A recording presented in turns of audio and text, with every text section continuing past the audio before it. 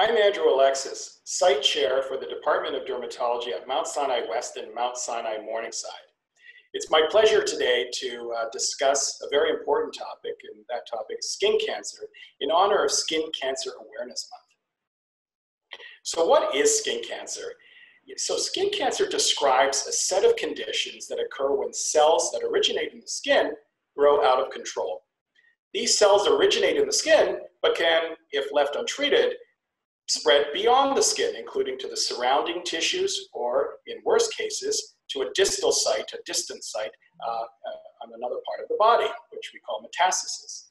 Now, the specific types of skin cancer are named by the specific cell type where the overgrowth originates. So, for example, if cells from a layer in the skin at the base of the upper layer of skin called the basal layer develop into abnormal cells, we call that a basal cell carcinoma.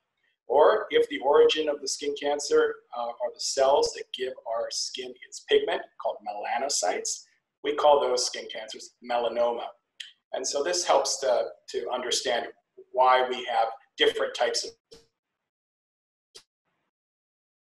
skin cancer. Now, our bodies normally have good checks and balances to prevent the abnormal proliferation, overgrowth of cells. But in situations where the surveillance system can be compromised, such as immune system suppression or repeated and chronic sun exposure or damage from ultraviolet radiation, these normal checks and balances can be overwhelmed and result in the overgrowth of abnormal cells, causing skin cancer.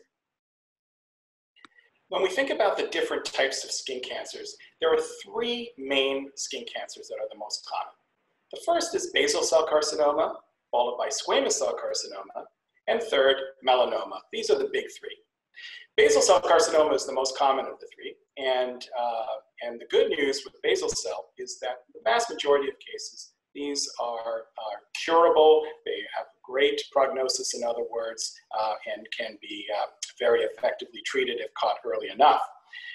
They typically, as far as the appearance of a basal cell, they typically present as shiny or pearly-like bumps, growths on the skin, typically in areas that receive a lot of sun, such as the head and neck area, the upper torso, the forearms, and sometimes also the below the legs, below the knees rather, if there's extensive sun exposure. Now these little pearly-like bumps, they tend to bleed easily, form a scab easily. Sometimes they sort of fall off and come back, but over time persist. So these would be some of the features that one might see and consider basal cell carcinoma. Now, second most common type is squamous cell carcinoma, which carries with it a slightly higher risk of spread beyond the skin. So squamous cell carcinomas in general can be a little more serious than basal cells, but on the whole, when diagnosed early, they're treatable, curable with great outcomes. Now, squamous cell carcinomas typically look like red, scaly growths or non-healing sores. These red, scaly growths might bleed easily, but they generally persist for months, and even if left undiagnosed and detected, years, it can continue to spread. The third and most serious of the three skin cancers is melanoma. Now, melanoma is the cause of the vast majority of skin cancer deaths.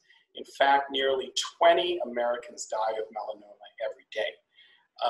But the good news is, while serious as that sounds, when we do catch these melanomas in the early stages, we have very high survival rates and can cure these. So early detection is key for all of these, but it's particularly true for melanoma, the most serious of these three skin cancers. So the question is, how do you know if you have skin cancer? And there are some specific warning signs that should sort of signal, hey, this is something that warrants evaluation by a dermatologist. And some of the general warning signs would be any spot, growth, mole that changes in size, color, shape, or overall appearance. or a spot or growth that suddenly becomes symptomatic, begins to hurt, itch, bleed, scab. These might be warning signs that could be associated with a skin cancer. Other potential signs are what we call the ABCDs of melanoma, where A stands for asymmetry. So when a mole is nice and symmetrical, looks similar on each side, that's a benign feature. However, if a mole looks irregular in shape and doesn't have symmetry, that's an atypical sign, which might be a signal that this spot could be a melanoma. B is for border. We like to see moles that have a sharp border, a very distinct border that you could draw a sharp line from right along the edge of the mole, and it's clearly demarcated. If the border is fuzzy or blurred, that's an abnormal sign that would warrant further evaluation. C is for color. We like to see moles that have a uniform color. And so moles that have more than one color in it, more than one shade of brown, for example, are considered atypical or abnormal and might be a warning sign for melanoma, so should be evaluated. D stands for diameter, and in general, moles that are 6 millimeters or less, so that's the diameter of an eraser on a number 2 pencil. Anything larger than that might be of concern for melanoma. So anything that falls within the ABCDs doesn't necessarily mean you have melanoma, but these are warning signs that raise the suspicion and should warrant evaluation by a dermatologist to verify, is this potentially a melanoma or not. So what should patients do if they suspect they have skin cancer? And so having an annual full body skin exam by a dermatologist is also a very key way to prevent skin cancer. So the key to protection against skin cancer, really 2 main themes that I like to emphasize. One is protection, the second is surveillance. And what I mean by protection is protection against UV radiation. We get UV radiation from the sun or artificially from tanning beds. And this is the most preventable risk factor for skin cancers, and therefore we should make every effort to avoid damage to our skin from UV. So avoiding tanning beds and protecting our skin from natural UV from the sun by using sun protection with a minimum SPF of 30 and ensuring that the sunscreen is broad spectrum. Practicing safe sun habits is just as important. Seeking the shade, especially during the summer months or when you are in more tropical or subtropical areas. Trying to plan your activities in the early part of the day or the later part of the day. That's before 10 in the morning or after 4 p.m. if you're doing outdoor activities. This allows you to avoid the sun while the UV radiation is at its peak in the middle of the day. It's really important to reapply sunscreen. So if you're outside for a prolonged period of time, it's important to reapply every 2 hours, because after 2 hours, the sunscreen starts to lose some of its efficacy. So you do have to reapply. If you are doing water sports, you're swimming, you go into the water, you come out, it's important to reapply after coming out of the water as well. So it's the use of sunscreen with a minimum SPF of 30, reapplication, seeking the shade, all of these measures add up to give protection against the harmful effects of UV radiation from the sun. Second piece is surveillance. Surveillance is, what I mean by that is ensuring that you get to know your skin, evaluate your own skin. And I recommend, and most dermatologists recommend, that we do this head-to-toe self-evaluation once per month. That way we're in a strong position to know what's new, what's changing. And the better we know our own skin, we know our own moles, we're in a better position to detect change, at which point you would seek evaluation by a dermatologist. In addition to the at-home self-surveillance, there's the annual full-body skin exam, which is very, very helpful in terms of being able to diagnose abnormal spots, moles, growths early, catching them early so that we can prevent more serious cases of skin cancer. Because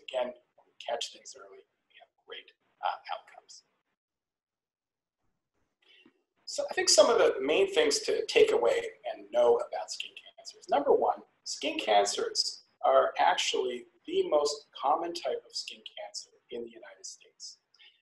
There's over 5 million cases diagnosed of skin cancer in the United States every year.